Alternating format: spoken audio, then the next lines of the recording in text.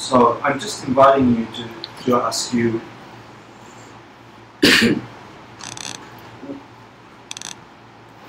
why get this information? You know, why get information at all? I know I try and say it at the beginning of every class, and it's actually a really nice practice to do it daily, waking up and going, the activities of today, why am I doing that really? Because there is so much choice, especially in New York, to do so many things. And then to have the well, the discipline to know what to do, what to do. For those of you who went to, you know, we can get into, we are built to get into habits. So we can get into a habit of attending these things in a certain way. And we get into the habit of relating to ourselves in a certain way. I'm this kind of person. I'm that kind of person. And that flies in the face of the possibility of complete and utter transformation to a point of enlightenment. Forget getting happy. To the point of nirvana. Really free from suffering. Free from the conditions of suffering, free from the perceptions, free of the selfless suffering. If these things are true, then give me the elixir. You know, like give me the thing that I have to drink to turn that on, if it's true. And if I'm doubtful if it's true or not, for me at least, was it worth investigating? Is it worth investigating? I know for me the answer is absolutely. You know, until the worms eat the flesh, for me. And for others, you know, how does it feel to connect with the idea that you could transcend the normality of existence that we're doing daily and we have done for decades and hundreds of years on the planet as creatures together. So again, I was thinking about it coming here. I saw myself doing the same old. Why do this? Really? You know, really. Why do so many things? So I'm going to invite you to check that motivation before we start any Tibetan Buddhist philosophical thing. We try and generate the highest mind, offer the most perfect universe, and in that there is something. And then we do this thing called taking refuge, where you recognize the potentiality, the infinite potential in everything. There, take refuge and things can change, really, including my self-perception. So I invite you to do those with me. I'll get everyone to try. Sashi Udhirjishim Metotram Virablinshin Deyam Sanghe Shindu Mitevargi Rogunam Dashimla Shipasho Yam Guru Ratnamandalatam Niyatayami Sanghe Shiram Sukhi Jagnana Yamchu Vardu Dagni Yapsushi Daki Jinyen Gipesonamki Krola Benchir Sanghe Parsho Sanghe Shiram Sukhi Jagnana Yamchu Vardu Dagni Yapsuchi Daki Jinyen Gipesonamki Rola Benchir Sanghe Pasho Sanghe Shiram Sukhi Jagnana Yamchu Vardu Dagni Yapsuchi Daki Jinyen Gipesonamki Rola Benchir Sangye Pasho. Do a quick meditation. So take a comfortably seated position.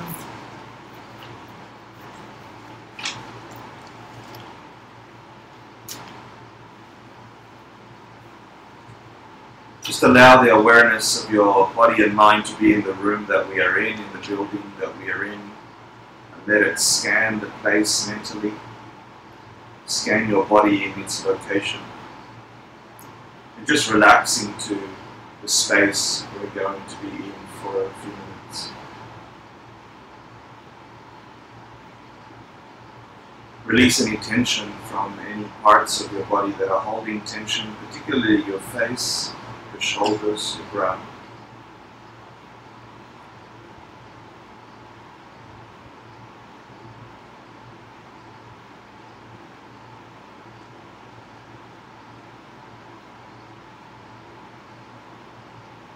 And begin to focus your attention on the sensation of your breath. You can just feel your body rising and falling with each breath. You can feel the sensation of the air through your nostrils.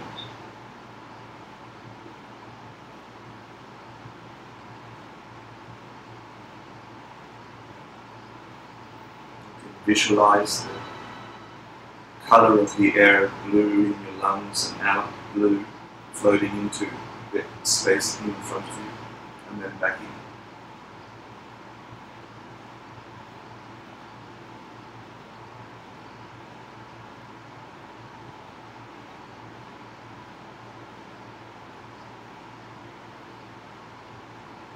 Try not to control it, but look for the magic in this thing called breath. See if you can suspend your awareness in the time that it stops exhaling and begins inhaling and vice versa. Just wonder at the magic that is breathing. As if you've never seen it or felt it before. Observe it for the first time.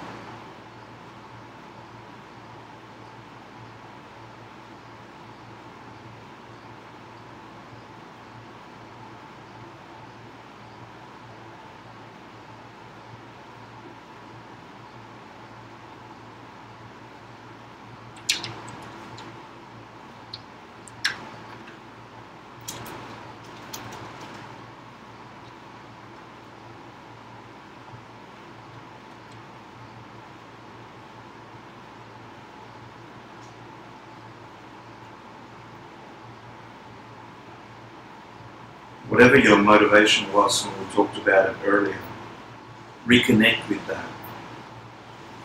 And just allow yourself a vacation from the normal way of looking at life. Allow yourself the next 5 minutes to be free from all your troubles and your thoughts, your patterns. You are completely free of those. They are outside of you now. They're suspended for 5 minutes. See if you can give yourself 5 minutes vacation from the usual way of living life internally.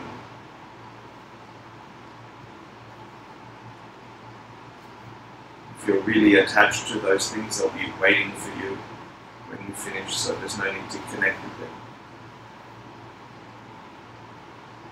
It's your time.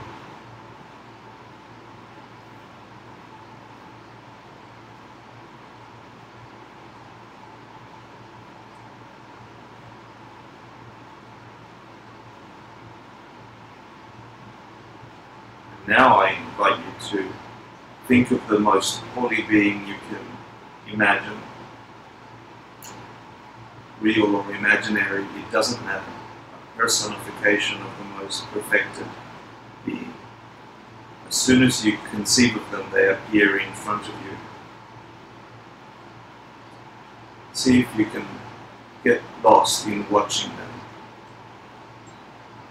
See if you can see a radiance from their physical form, or if you're feeling them, the gravity in front of you of their presence.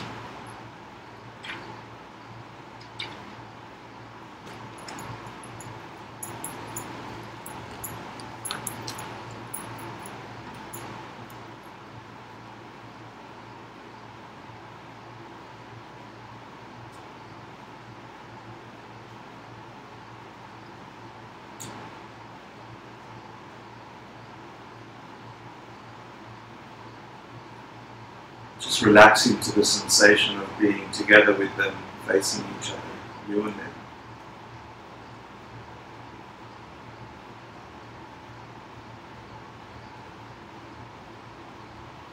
If you can catch their eyes and their smile, they are in bliss, completely happy. Regardless of what's happening inside of you, they are unmoved in peace, filled with love for you.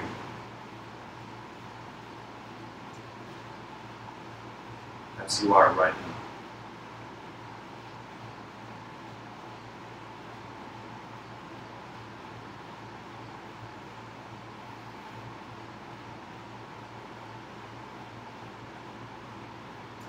And imagine that you can get a glimpse of their mind, how they perceive the world, just for a second. You feel and see the world through their eyes, completely at peace, filled with love.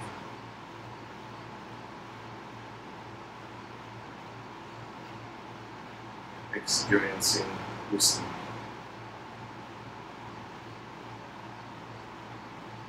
In its ultimate form.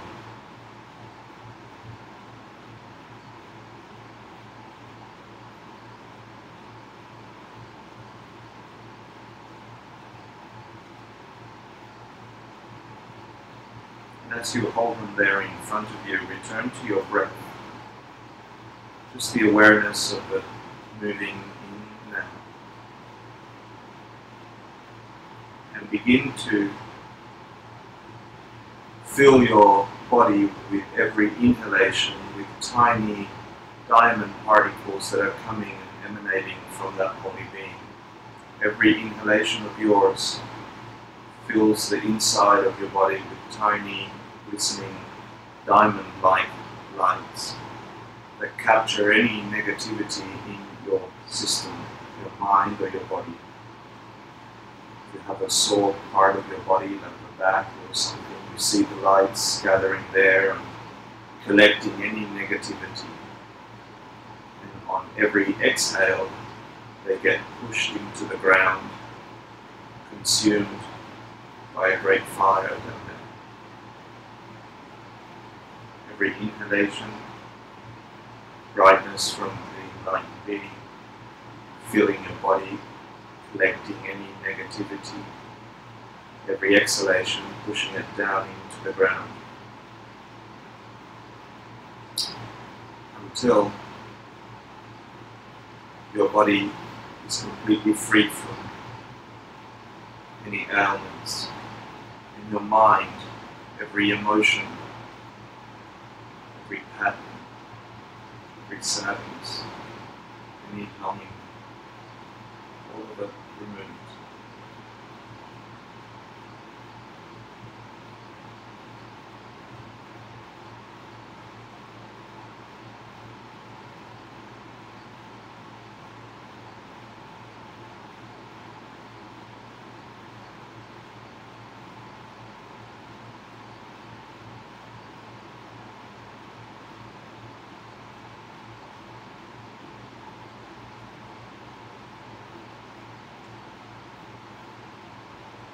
Once you feel you've been completely emptied of any afflictions, imagine the inside of your body as sky blue, as vast as the blue sky. No edges, no end, completely infinite inside. In the center at your heart, you feel a radiance, a kind of love.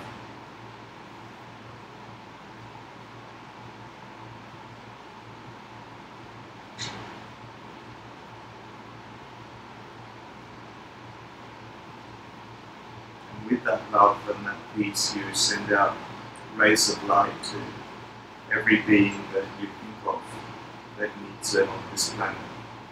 Begin with the people that you love most, your parents, your siblings, your lovers, your children. Just spontaneously filling them with light, holding that love, the It's in your heart.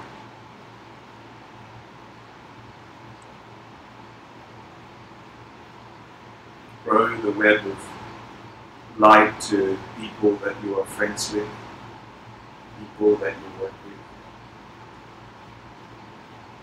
And let it intensify like a network on the planet.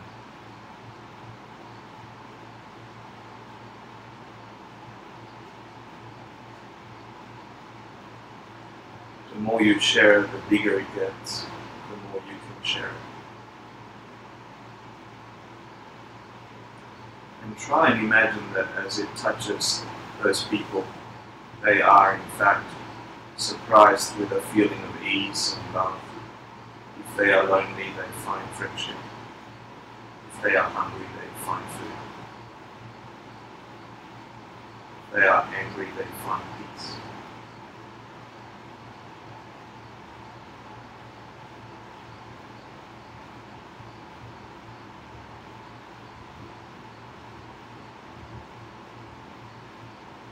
Now see if you can gather some more strength in your heart and connect with the web of hearts in this room with the other people that you've landed here with today.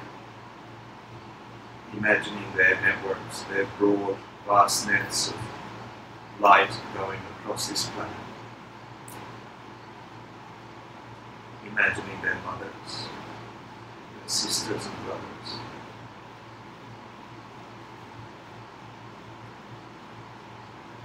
Being happy that there's happiness there.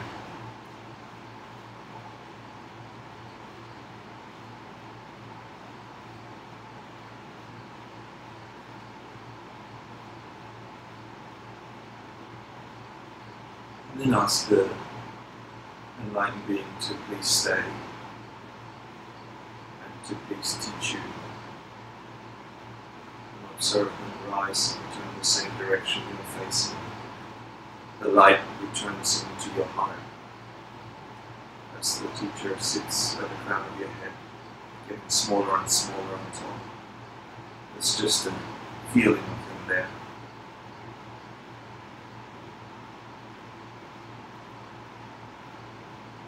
When you're ready, you can return to them.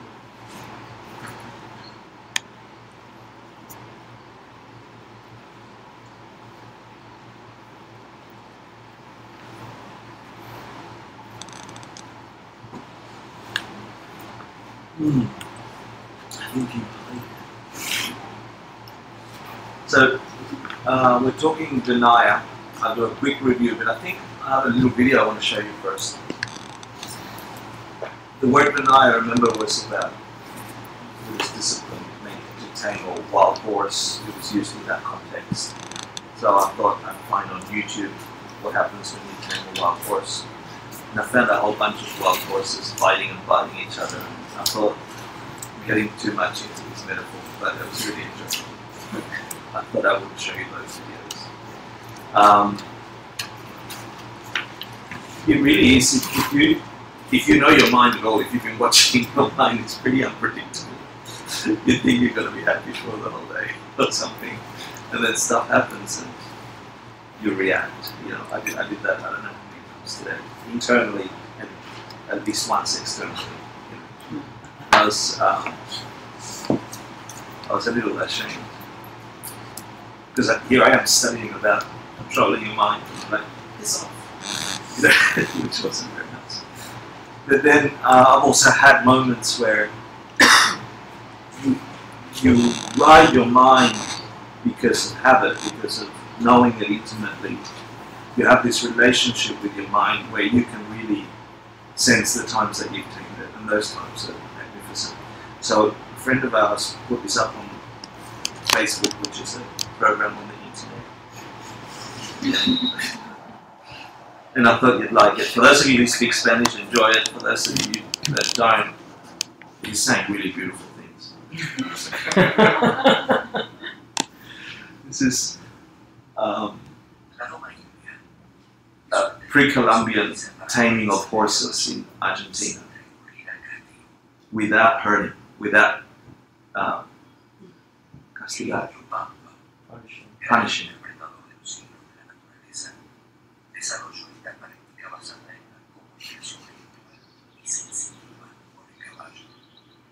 So it's using communication and gentleness to tame.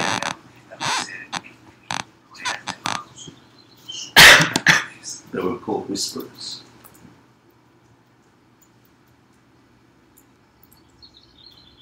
That's a bird singing. It's that.